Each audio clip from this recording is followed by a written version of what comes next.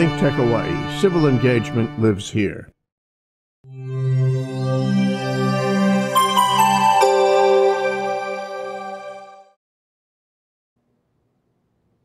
Welcome back to our imaginative exotic island of Oahu, Hawaii, here, and to the show that is relentlessly looking into how we can create a built environment that's as comprehensively and substantially beautiful as our nature undoubtedly is. And this time I still have our tropical tourism expert, Suzanne, on the island, so I was asking her of a show of her choice, and she said, please bring me back to about 20 years ago, and that is to a place that, if you can get the first picture, that is that place where she was at the turn of the millennium. And we want to go back even more in time and go to the next picture, and I want to use that occasion to introduce our guest today, which is Rick Prahler. And I like to pronounce you Prahler, the more the German way, you know, that you have in your ancestry. And yeah, thank you, Rick, for being here. And I always wanted to bring you on a show, but you resisted for a while. I wanted to bring you on in your different capacities you are, as an architect by training who has worked as an architect in numerous capacities, but also someone who's working for the government right now and tries to make sure that we stay an inclusive island here. But today we bring you in, and we say this explicitly, not in any of these capacities, but we bring you in as Rick, who's a native of Hawaii Kai. Thank you. And so welcome. And before you were native, we're looking at something that DeSoto has graciously given us here, because when he's not in the show, he has to charge for the picture. So we thank him for this and the next picture, which is given to us for free. And if we go back, please, to this picture here, what are we looking at, Rick? Well, this is Kuapa Pond before large-scale development. And you can see that strip of land by the ocean is the start of Portlock Road. And there were fee simple houses along that. And then the road that comes across the bottom of the screen is what is now Lulilo Home Road. And so other than the Lulilo Old Folks Home, which I think is the big house in that picture, most of that was leasehold land owned by Kamehameha School's Bishop Estate. So this is what it was prior to the early 60s and development by Kaiser Development. And even before that, it was basically one of the largest native Hawaiian fish ponds, right, on the island. I believe so. I only go back to Hawaii to 1962. So when I arrived, the development was getting underway. Yeah. And next picture is the one who developed. So this is Henry J. Kaiser, and he's quite a remarkable guy. For those who don't know, he built Liberty ships during World War II and did a phenomenal job with that. And he was also, earlier than that, part of a consortium of contractors who built Hoover Dam. And Mr. Kaiser also created the Kaiser Medical System, and he did that for his workers on his various large construction projects. And we were running two shows. This is the right row of pictures here. The top two ones with DeSoto was called Kaiser's Exotic Hawaii, which he built the Kaiser Dome, and these kind of funky cars that never really went into production. And then we did another show that we called Kaiser's More Mainstream Hawaii, which was his Kaiser cars for the people and also the Hawaiian village. But we saved his probably largest project that he did for today's show, and that is your neighborhood. And the next picture is a picture that I wanted to get from DeSoto, and he said, well, that one I couldn't give you for free, so I stole it from TV because I saw a documentary here, and as you can see, it's still courtesy of British Museum. And what are we looking at here? Well, Kaiser, when he started Hawaii Kai, one of his goals was to try and build with local materials. And so he came to Hawaii, he got involved with the Kaiser Hawaiian Village Hotel, and then he started developing Hawaii Kai. And actually, I think this is in the triangle area of Portlock, because that was one of the first communities in Hawaii Kai that was open. And he did a lot of the early homes were simply made with concrete block. Some interior, either stud walls or single wall, And he really had sort of, you know, the houses looked like they belonged in Hawaii. And today we have the very special opportunity to go and look at one of these closer. And the next picture, explain us what we see. Well, this is actually my house. My wife and I bought a terrace lanai townhome. We bought in 1985, but this building was actually built in 1964. And along Kauai High Street, which is actually the very first street in Hawaii Kai coming from town, Kaiser built a series of condo projects. I think a lot of realtors know them as the Hawaii Kai condo projects. And the two-story units that were split level were called terrace lanais. And the one-story units that were generally duplexes, but I think the largest building has either 4 or 6 units strung together, those were called garden lanais. And so in this picture, the trellis work is alongside the garage. And so, you know, we do have a garage sticking straight out in front, emptying straight into the street. So when you drive by, it's a series of either carports or garage doors that you look at. But you walk along that and into the entry. And so the second picture is from the lower level, which is the living room, looking up the stairs to a mid-level landing, which is the front door. So let's go down into that living room and check that out. Next picture, please. So this is our living room, and we are on the canals in the Hawaii Kai Marina. These units are 22 feet wide with concrete block party walls. And the back of the house is, in our case, is strictly a wall of glass with 2 sliding glass doors that open up. There are 4 by 12 beams that span from party wall to party wall, and 4 by 8 cross members. And we actually have actual 2-inch thick tongue and groove decking that forms the second floor. And it's, you know, the structure is expressed on the interior. And if anybody's familiar with the work of developer Joe Eichler, this is very reminiscent of that. Very much, very much. It's just down to the bones, right? And you pointed out previously, but we want to be more explicit, that Kaiser could have easily, he was such a rich industrialist, he could have just basically retired somewhere at Kahala. But he was up for actually making something for the people and making what we call affordable housing today. Right, absolutely. I think his vision for Hawaii Kai was a place for all income groups of Hawaii to live. And so from the beginning, there was a mix of multifamily and single family. I do think that the Triangle area, which is the area clustered around Cocoa Head Elementary School, I think that that was the first formal Hawaii Kai neighborhood that was developed. And along with that came Hawaii Kai Drive and Kauai High Street, where I live. And those areas had much more modest units that were built.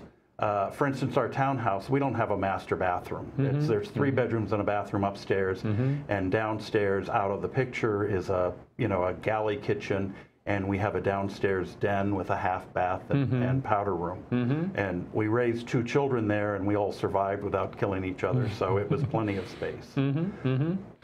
And I took these pictures when you generously and graciously had us over, the emerging generation, for a field trip. And this is you out there and them hanging out. And the next picture is sort of the introduces the next room, which is actually the outdoor, the garden, right? Right, and what's nice about these units is that we have sort of everything a single family dwelling has, except that I am attached, and I am an end unit. So as you look at that picture, on the right side is a unit that is the mirror image of ours. But we have a yard that then goes out to the canal. And one of the reasons we bought this unit was when we moved in, my children were 4 and 5 years old, and we had a beagle that we had had since we got married. And so this was the perfect place to have a dog, kids. We had a rabbit for years that roamed around the backyard. And, you know, we've just gradually worked on the landscaping. And what's great is the house just flows into the lanai, into the garden. And so there's no curtains in the living room. So you're just, when you're downstairs, you're part of this whole thing. Yeah, awesome. House as a garden, garden as a house. And the next picture shows you at the edge of the property and Right. looking into the canal, because Kaiser was not just doing what they're doing out west and Eva, which is pretty much like Phoenix, Arizona, or likewise, but he took advantage of the natural opportunity of having been fish ponds, and obviously was sort of more domesticizing that and doing dredging and work. But he wanted to make sure that everyone had a waterfront property, right? Right, and most of the early development along the waterfront was in fact multifamily, or the houses, you know, as you look out that picture, we're actually looking at a Weenie Way, which is a little U-shaped island of single-family homes that were, you know, some of the original houses built in Hawaii Kai.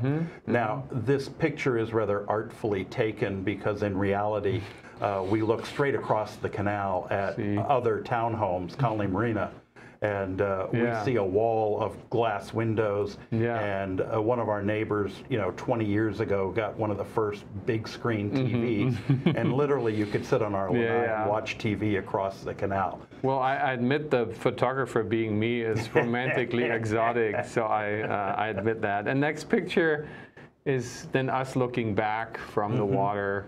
And, you know, you explained to me that you had some unfortunate things as a fire in the house and some other things. So you've been doing some upkeeping, but basically always pretty much went back to the original or improved it, right? Right. I've tried to keep that original structure going, and I really like sort of that trellis work. Our neighbor's unit had a major fire, and we sustained relatively minor damage, but we had to rebuild the trellis over the back lanai, and originally it had been 1x2s with the plexiglass corrugated roofing material, and I just upsized it to 2x2. But it's just a nice effect, and it really gives some nice screening.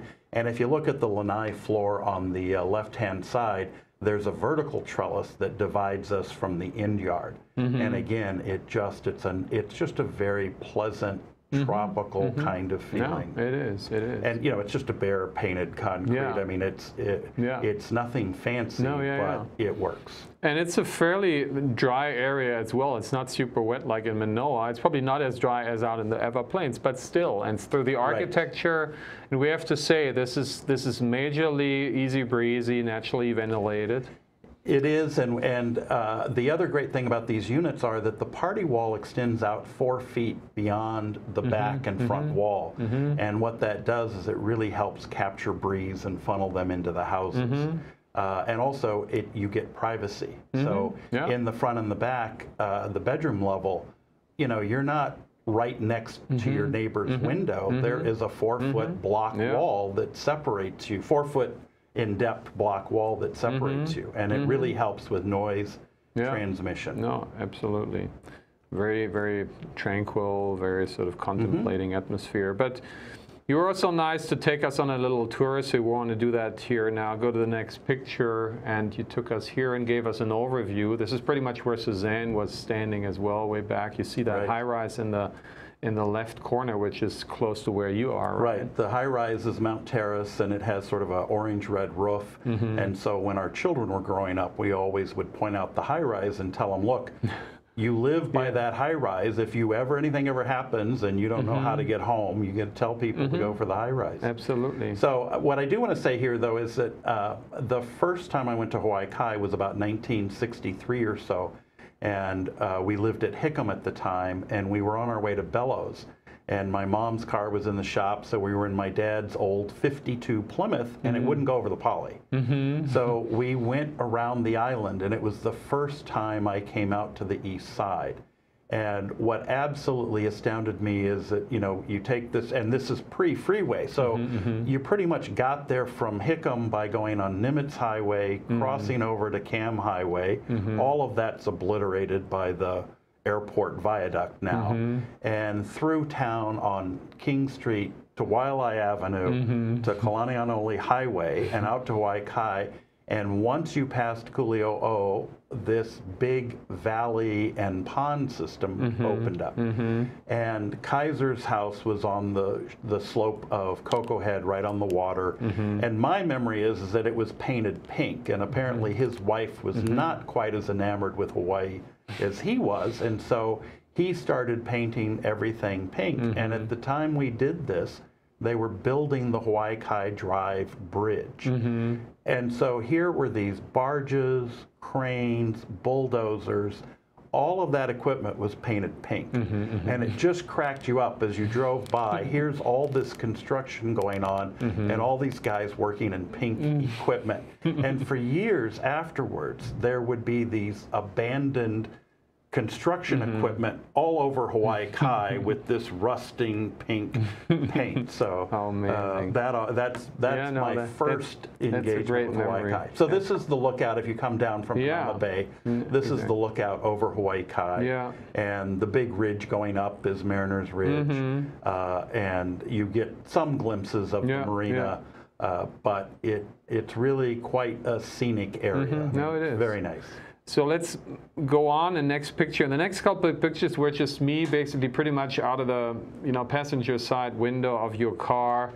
If we can get the next picture like here. The next ones where you just showed me some of these still kept original homes. So this house is actually in sort of the triangle area backing up to Kalanianaole Highway.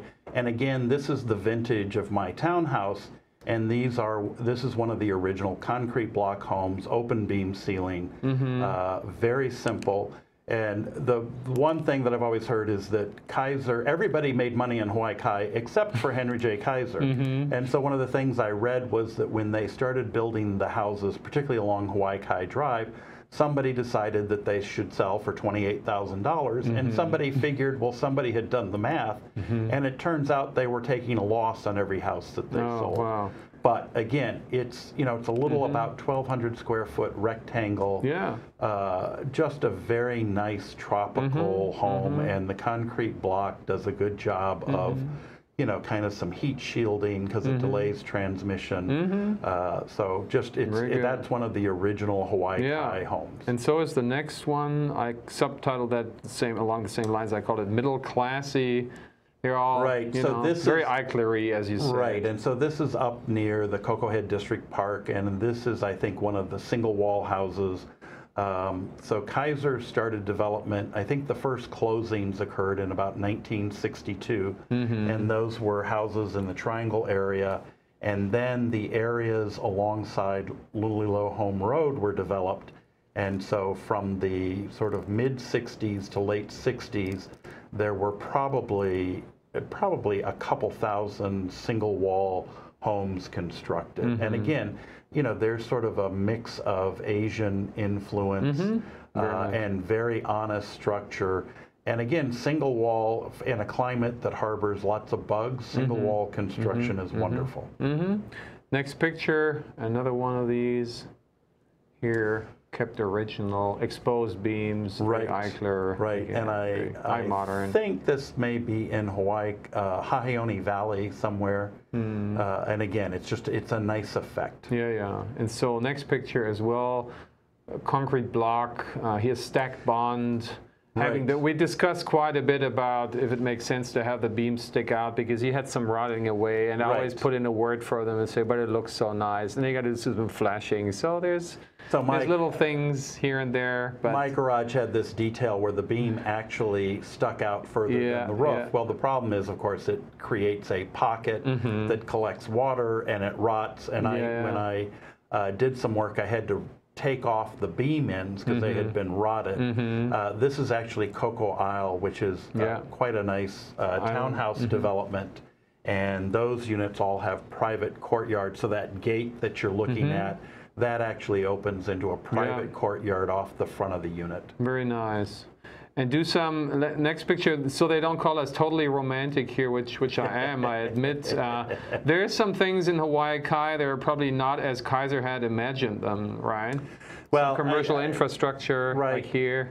You have to remember that Hawaii Kai was sort of envisioned in the late 50s and early 60s. So I don't think everybody would agree that it was the best way to do it. One of our problems is that we have multiple shopping areas.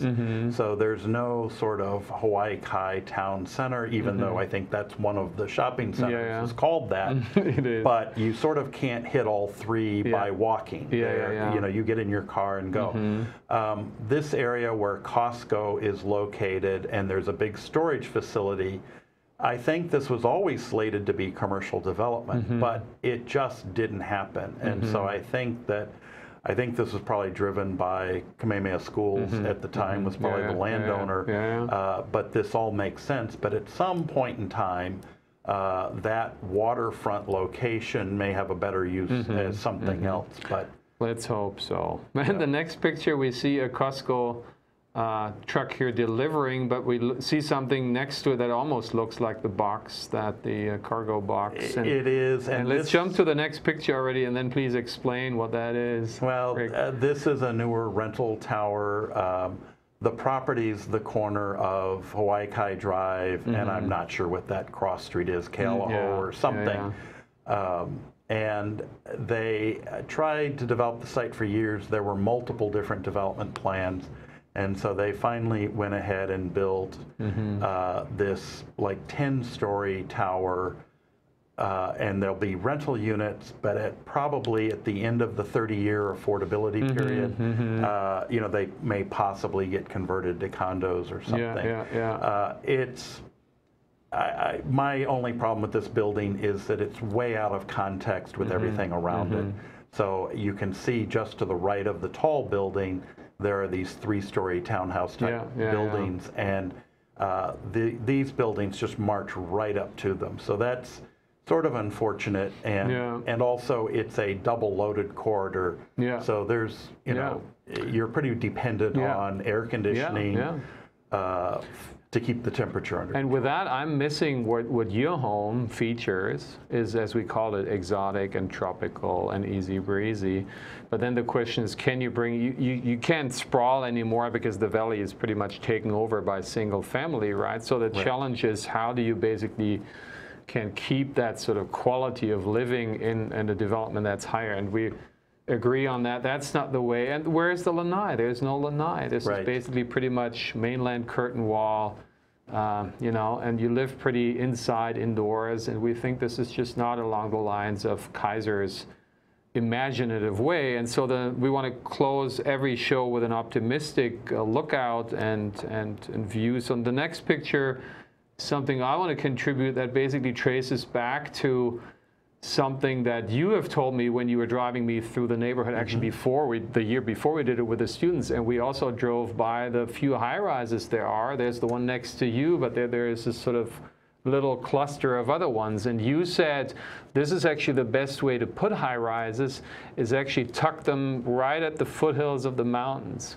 where they can cause the least harm, and they almost could blend in as being part of the mountain, and you're not staring at them all the time, right? Right. No, this series of high-rises are all different developers, and they're along Hawaii Kai Drive and then Haheone Street, and they are single loaded corridors, so they all have natural ventilation, although at least one of the buildings is centrally air conditioned. But they are, you know, they're up against a hillside. They're not blocking anybody else's view, and they pretty much have guaranteed views in that they're overlooking single family zoned areas.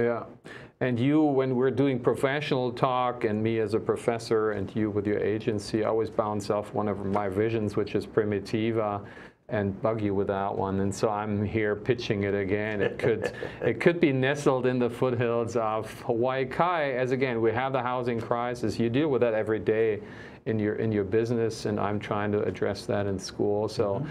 Just all we're trying to say is this project or something else, but try to understand sort of the imagination that Kaiser had, that, as you said, was doing local materials, was doing affordable, was doing exotic, was doing easy breezy. That, I think, is the genetic code of Hawaii Kai that you should sort of continue as challenging as it is, as we see, because some investors and whoever is engaged have different sort of ambitions. Well, he started that way, and I still remember in about '68 the grant companies came in and built Mariners Cove, and we all went bananas because fancy models. One of the models had a pool with a table anchored in it and stools so that you could sit in the water and eat lunch. And it was quite a different thing from sort of what we had started with. But Kaiser Development only did a certain number of projects. Yeah, of course. And they ended up then selling off parcels for other developers to build. And the next picture is sort of along the same lines of the genetic code. This is one of these sort of island communities down there. Right. Well, this is the peninsula, which ultimately Stanford Carr developed and did a great mix of